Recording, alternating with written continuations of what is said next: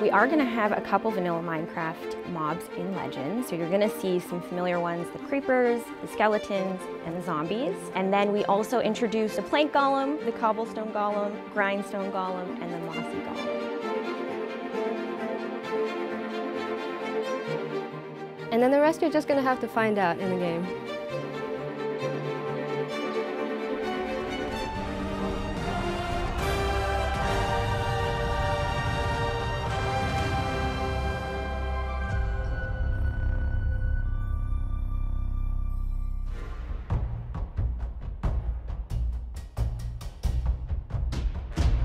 When we first started thinking of Minecraft Legends, we had to find a partner who had the expertise to build strategic games. And when we ran across Blackbird Interactive, they have a great resume. And so we started collaborating more and more, and they understood Minecraft very well.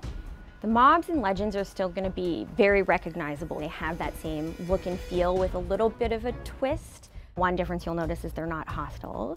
So in the game, the hero does befriend them, they become allies, as opposed to what you see in vanilla Minecraft today, where they are hostile in and around the world. The game is a utopia, so you have a bit of a different relationship with something like the creeper in our game than you would in vanilla Minecraft, because when you see creepers, you're scared of them and you kind of want to run away. And we needed to keep that kind of, it explodes when it gets near something.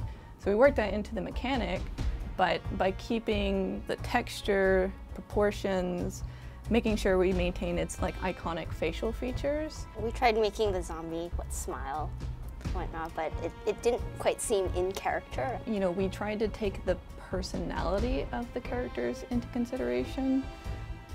We put hats on them.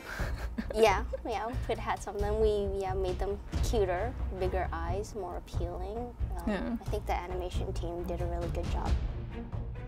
The reason we ended up putting hats on the zombie and the skeleton is because, as any Minecraft player knows, they burn in daytime, so we had to kind of justify a way for them to not turn into flame in the middle of the day. So we had to come up with some hats that were appropriate to their personality, but playing off of the vanilla mechanic of they can wear a helm and then they don't explode. So we had some fun with that.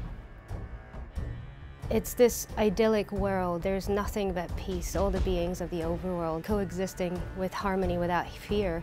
But then something does get introduced to their pristine world. A species called the Piglins, they found their way to cross over, and they're there to devour, take everything that's not theirs.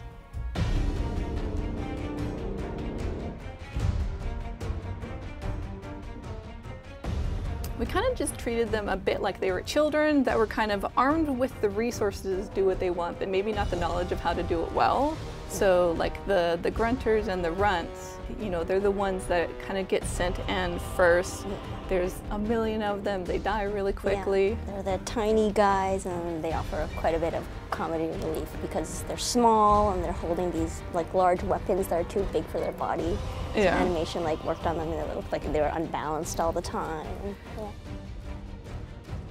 We just had a lot of fun with how do you separate these different hordes of piglins from each other, but still keep that main sort of theme that they come from the Nether. And at the time that we were designing it, the Nether update hadn't come out yet.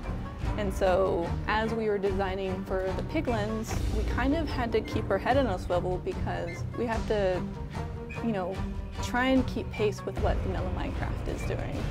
We had to find ways to introduce new things that are unique to this game, but at the same time, we had to make sure that the story and the mystery that is so dear to the Minecraft franchise is respected. So always finding that nice middle ground has been a constant challenge, but I think we got to a really good place and we're really happy about it.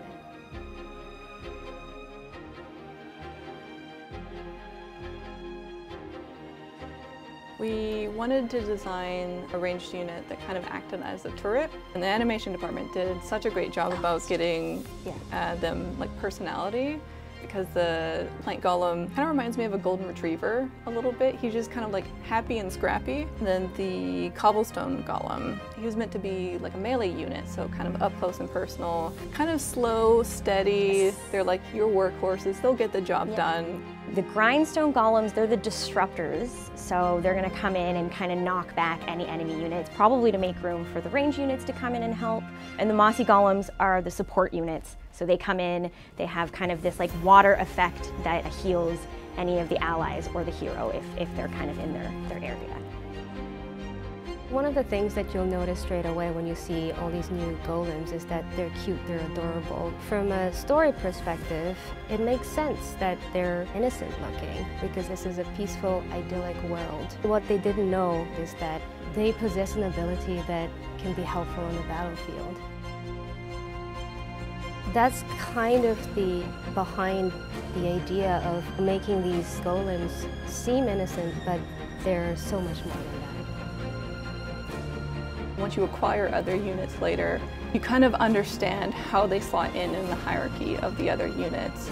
You might think like, oh, well, the skeleton also is a ranged unit. You learn kind of through trial and error, like when you will use, a plank golem and when you will use a skeleton.